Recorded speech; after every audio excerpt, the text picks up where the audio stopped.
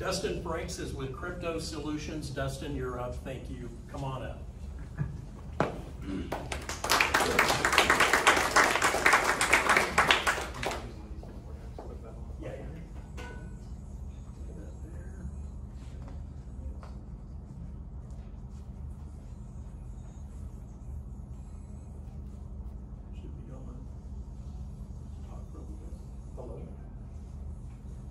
Testing. There you go.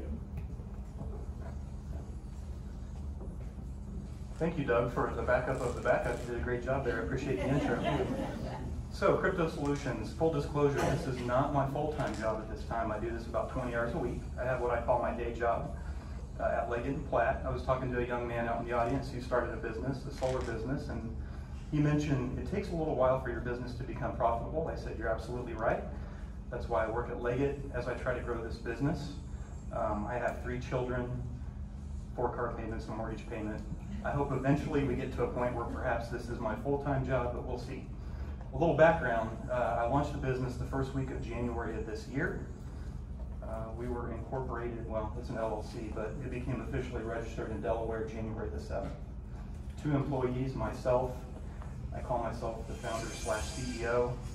I have another guy that I've hired as a consultant that is my backup for when I'm on vacation or need help with reporting or invoicing, things like that. He's actually been doing crypto longer than I have. He told me years ago to buy it. I didn't listen. I regret that. My background, I worked for Edward Jones as financial advisor, so I had to pass the Series 7, Series 66. I see a familiar face in the crowd that was an Edward Jones advisor as well. I'm glad he came today. I have over 2 decades of experience doing technical work, mainly in IT departments, a variety of different roles: programmer, project manager. I've done business analysis work. So I think the combination of the IT experience and financial services experience has really helped me with this business. What am I trying to solve? What am I trying to provide? Well, there was a lot of discussion in the community, in my network of friends, about crypto. Some of them didn't know anything about it, but they were interested. Maybe they saw something on Facebook or social media about Bitcoin. And I was like, you know what? There are businesses that are actually starting to invest in cryptocurrency. I started paying attention, and I thought, well, what the heck? I'll build a website, I'll launch a business, I'll try to provide a service to people that are interested in crypto. We'll see how it goes. What's the worst thing that could happen? There's no interest. Well, it's turned out that there's been a lot of interest. What are my strategies? Like I mentioned before, education first. The very first part of my website I built was a resources page. And to kind of test it, I went to my parents' house and I'm like, hey Mom, hey Dad, what do you know about crypto? They're like, we know nothing about it. We're in our early 70s, it's scary. So I showed them the website. I showed them a PowerPoint presentation that I built for some kids in Seneca because I had a client that wanted me to do an educational seminar for their kids. They watched the videos on the website, they watched the PowerPoint presentation, they're like, okay, it kind of makes sense. I'm like, okay, I'll consider that a success. I have a testimonials page as well where clients who have invested with me say, hey, he's doing a good job. I encourage my prospects and clients, ask questions. I want you to feel comfortable. It's a very volatile investment. It's not like buying CDs, stocks, ETFs. It's very different. When one person says something, it can move the market. We saw that in May with Musk making some statements about Bitcoin. So you have to have a stomach for volatility. It's a bit like riding a roller coaster. What services do I provide? I would say the core service is managing cryptocurrency portfolios, much like a financial advisor would do if you wanted to invest in stocks. I would say my typical portfolio is a mix of 10 to 12 cryptocurrencies. Some of those you've probably heard of, like Bitcoin, Ethereum, but we also mix in others. It's all about diversification. Don't put all your eggs in one basket. I do technical consulting. I've helped businesses set up Bitcoin payment solutions. The first one I did in Joplin was 9 Lives Cat Lounge over on 7th Street. 9 Lives Cat Lounge, shameless plug, check it out. I know it sounds kind of strange, but it's pretty cool. You can go get smoothies, coffee, hang out with cats. It's very relaxing. And then I do educational presentations. Marketing, I've tried different things. I've never really been a marketer before, so this was a bit of a new thing for me. I've done some targeted Facebook campaigns in Overland Park, Springfield, Northwest Arkansas. I haven't got a lot of leads from that approach yet, but it's not very expensive. I normally spend, 25 to 50 bucks on a targeted campaign. Word of mouth, certainly, people hearing about what I do, talking to other people about it.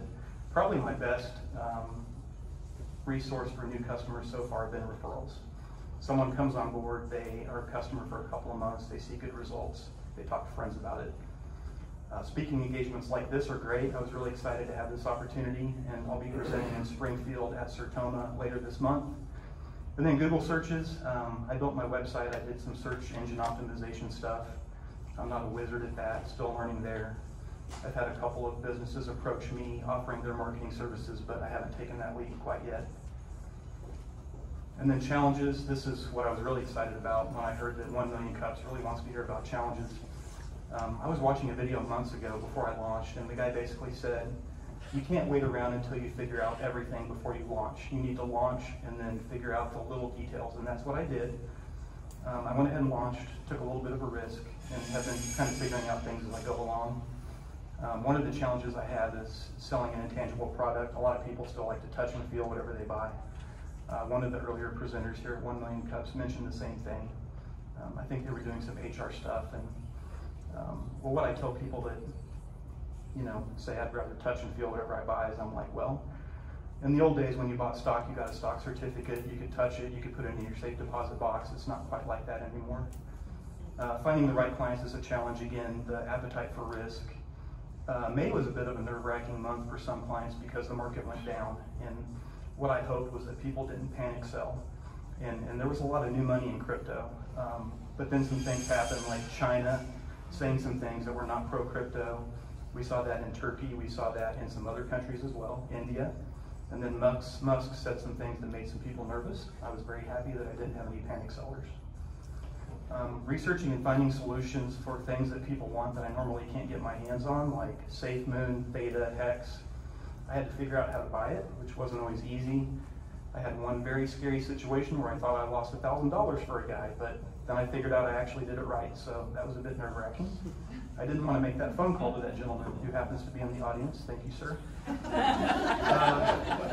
And then last but not least, take care of your clients. I don't want to grow too fast. I want to grow at a slow pace. I want to make sure that new clients have a good experience just like my existing clients do, because I think some companies are really good about bringing new customers on board, but then they kind of neglect their existing clients. I hope I did that in 6 to 8 minutes. Was I good? Okay. You're good.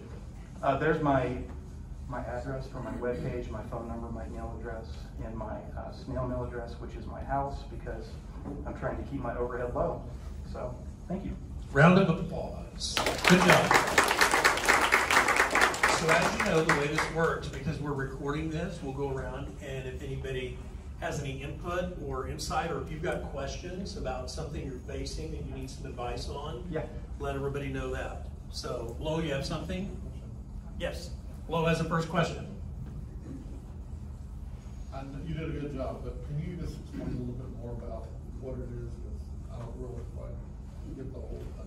Sure. So let's say that I have, I don't know, $100,000 I want to invest it.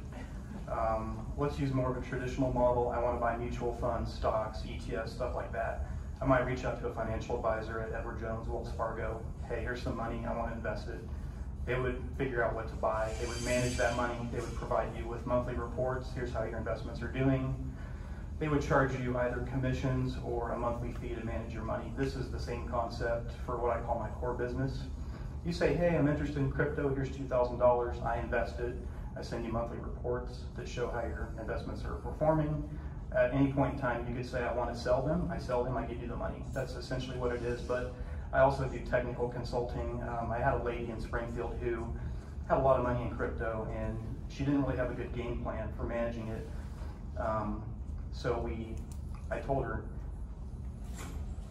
I don't want to share too many details here, but if her house would have caught on fire, she would have lost all her crypto because she had usernames and passwords written down in a notebook.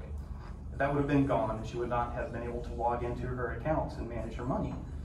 And I've heard horror stories of that happening, and in fact, 20% of Bitcoin in circulation is lost because people have forgotten their login credentials. these are things you have to think of. So that's something I did with her. I spent 2 hours with her coming up with a game plan. Like, you have to think of the worst case scenario. I also do educational seminars. I mentioned that I had a gentleman that wanted me to come do a seminar for his kids, which I thought was awesome. So I built the PowerPoint presentation, drove to his house, and as I was pulling into the driveway, I got a phone call. He's like, "You're never gonna believe this. 2 of my kids are puking. We're gonna have to cancel." I'm like, "No problem. We'll just reschedule." And then I do business consulting as well. So I had a guy reach out. Well, okay, I'm gonna tell the truth. I kind of reached out to him and said, "Hey, I'd really like to set up Bitcoin payments for a business. Would you be interested?" He's like, "Oh yeah, absolutely." So we did that. And the funny thing is, he had a guy come in and saw that he accepted Bitcoin payments. He ended up buying that guy's car with Bitcoin. Yeah, so that led to a conversation that led to something really cool. And but my core business is managing portfolios. Question? Hold on. Dustin, as you said, this is very volatile. It Yes. can go up 20, 30% and down 20, 30% in one day. Are you advising people to do it short term, try to trade it, or is it a long term strategy? Long term, I get the question a lot, what do you think the runway is for this? And I tell them 8 to 10 years. I saw a really good post on Twitter that made me think, and the essence of it was there's 3 types of investors. There's investors, speculators, and traders. I look for investors, long term. Traders, day trade. I don't day trade. I'm like, if you want to day trade, go day trade. Open up a Robinhood account or something. I also don't do speculation. So if someone comes to me and they say, I have $1,000, I want to turn it into $1 million, I'm like, I can't do that. Like, maybe I get lucky and I pick some crypto that's 10 cents and it turns into 100, but I can't guarantee that. So if you're really wanting to speculate, I'm probably not the best fit for you. You might want to try to do that yourself. So great question, but I'm in it for multiple years. What percent of somebody's portfolio would you put 10 to in? 15%. 10 to I've had people 15%. that said, you know what I want to do? I want to cash out part of my 401k and invest it. I'm like, I wouldn't recommend that. I'd recommend being conservative, maybe doing 10%. Put your other money in the bank, have an emergency fund, a rainy day fund, buy stocks, buy mutual funds. And I like to work with people who are, comfortable financially. Like, if my client contract actually says, if you can't afford to lose this investment, we probably shouldn't do business. Do you understand? Sign here, okay. Because I don't want you to lose it and then tell me I can't make my mortgage payment. Yeah, okay, good. Thank you. How do you determine which type of crypto to advise people to buy? Yeah, so I have a 30-minute meeting with new customers, and I try to get a sense of their financial health, so to speak, and then also what do they like. But most of my clients are going to have 5 or 6 of the same cryptos, and then 5 or 6 different ones. The 5 or 6 core ones are things like Bitcoin, Ethereum, Litecoin, the big market cap ones. And then if someone tells me, well, I'm really interested in these projects, like, I don't know, Stellar Lumens, then I would add that. It's a mix of more expensive cryptos like Bitcoin and then cheaper ones. The cheaper ones are the ones that could really take off and make you a lot of money. I have a question on the business side of this, for businesses that accept cryptocurrency. How do you see the processing fees compared to more traditional sources? Yeah, they're way lower. Way lower. And do businesses, when that transfer happens, does that, is it like the customer is paying in Bitcoin, and then does the business then have like a separate account that is then Bitcoin, or is it like converted to USD or something? Great question, yeah. So I presented 9 Lives with 2 options. I said we could use something like BitPay, or we could set up a digital wallet, and then they could just send Bitcoin to your digital wallet. So he chose the digital wallet option, so we set up a digital wallet in Exodus, and then we had a QR code. So someone walks up, they're like, hey, I want to buy a sandwich and a smoothie. They just use the QR code, and then they do the transfer that way from their wallet. And then he can decide if he wants to keep Bitcoin or turn it into USD. With something like BitPay, you can set it up to automatically convert that Bitcoin to USD as soon as you get it. There is a fee there, it's usually about 1% or less. But if you were comparing it to something like, let's say, taking Visa or MasterCard payments at your business, it's usually less than that. Cool.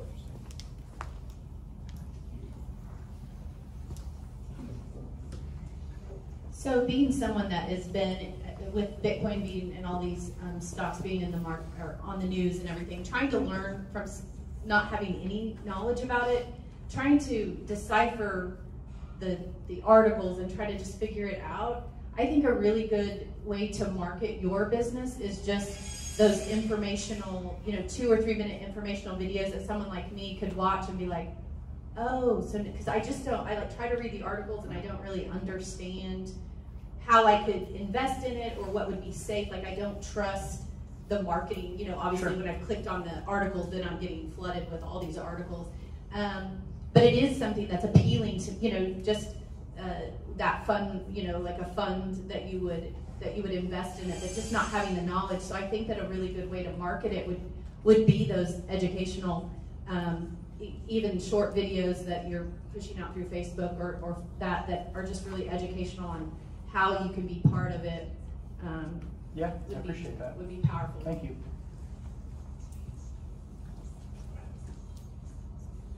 Hey Dustin, I know you're still fairly in the early stages here, but do you have any quick wins or success stories that you could share? Yeah, I had plenty of them until May came. No, I mean, I've been showing clients profits every month until May. Yeah, so I wrote an email to all my clients right before I left for my vacation in Oregon, and I said, if you're looking at the charts today, they're red, don't panic, okay? We saw this in 2018 when Bitcoin fell over 70%. The people that get rewarded are the people that can stomach the downs, like buy the dip, sell when the prices are high. I will say one success story could be that I had nobody panic sell. I was really encouraged by that. I told people from the beginning, this is a long-term investment. That's really what I hope you're in it for, and I didn't have anybody sell, which is encouraging. And I think it'll bounce right back. I mean, we saw that after 2018. It just took off, right? 2019 was great, 2020 was great, 2021 was good until May. And I think that humans have a tendency to focus on negative sometimes. They hear someone like Musk say something bad about Bitcoin, they panic, they sell. But there's a lot of positive news regarding crypto, all the businesses that are getting involved in it. So I'm very bullish on it. But good question. Where do you see the future of crypto going? Well, one analogy I like to use a lot is like, think about how, I'll give you 2 examples. Think about how money has evolved over time. We went from the barter system to cash, to debit and credit cards, to PayPal, Venmo, Cash App. We're kind of moving into the cryptocurrency phase of things. I use crypto to buy things. I've helped businesses set it up. I'm a little stingy with paying with crypto though, because I like it so much. I think I'm sort of wasting my money if I pay for things in crypto because I see growth. But yeah, I'm very bullish on the future of cryptocurrency. Hey Dustin, will you go back to that slide that Sure. talks about your challenges? Go ahead. Hello. I was wondering what your take on NFTs are. Yeah, I had a conference call with the largest entertainment booking company in the country. They wanted to use me as a technical consultant for NFT stuff. So this company, they let entertainers, comedians, face painters, all kinds of different people register on their platform. And then me, if I decide I want to have a face painter at my daughter's birthday party, I go on the website and then I get bids. And they're like, we could see our artists creating works and making them NFTs. Like, let's say that an Elvis impersonator does a party and they film a video, they might turn that into an NFT. You can kind of see some stuff with the NBA developing the Top Shot product, just taking off and making millions of dollars. You're probably going to see that with Major League Baseball and the NFL soon. So I'm very bullish on NFTs as well. If people don't know what NFTs are, non-fungible tokens, it's basically a way of authenticating a piece of digital work. So like, you go into a museum, you see a painting, someone has said this is an original painting, right? It's the same concept but for digital pieces of work. There was a guy that lives in South Carolina close to one of my clients who sold his NFT collection for hundreds of millions of dollars. It was crazy. So yeah, I think it's going to be a big deal. So Dustin, one of the things that I've, in reading, continue to read, one of the appeals of the crypto market is that it's deregulated. right? Government's not in that. And so, because that, you know, unlike the stock market, there's not, I would compare it to more like the Wild Wild West. Yes. Okay. And so with that, I see government scrambling to get into the digital currency market because of the destabilization of, you know, federal economies as far as that goes, or federal money. How do you see that playing out in the future as governments try to get in the game and try to compete against crypto so that way they can continue to make decisions and basically control that central banking system? I think that's one of the reasons you've seen some countries come out with some non-pro-crypto statements, like what we've seen in Turkey, China, India to a certain extent, is it sort of makes the governments nervous since it is deregulated. I think within the next 2 years, you're probably going to see some regulation in the U.S. There will be a government cryptocurrency. I think like the last issue of The Economist I read, the cover said GovCoin, and they were talking about the cryptocurrency that we will have eventually. I don't really see that, you know, necessarily competing with other cryptocurrencies, but I do think there will be regulation, and that kind of leads me to the whole tax conversation. Cryptocurrency is treated as property, not currency, so from a tax perspective, you can't not pay your taxes unless you like to go to jail. You sell your crypto 1 year after you buy it, you're going to pay long-term capital gains. You sell it sooner than that, you're going to pay short-term capital gains. So that's another conversation we have with prospects and clients is you need to pay your taxes. Like, if you tell me I'm not going to pay my taxes on profits, I'm like, I'm probably not a good fit for you. But yeah, I think you're going to see regulation. And it doesn't scare me. I don't think it's a bad thing.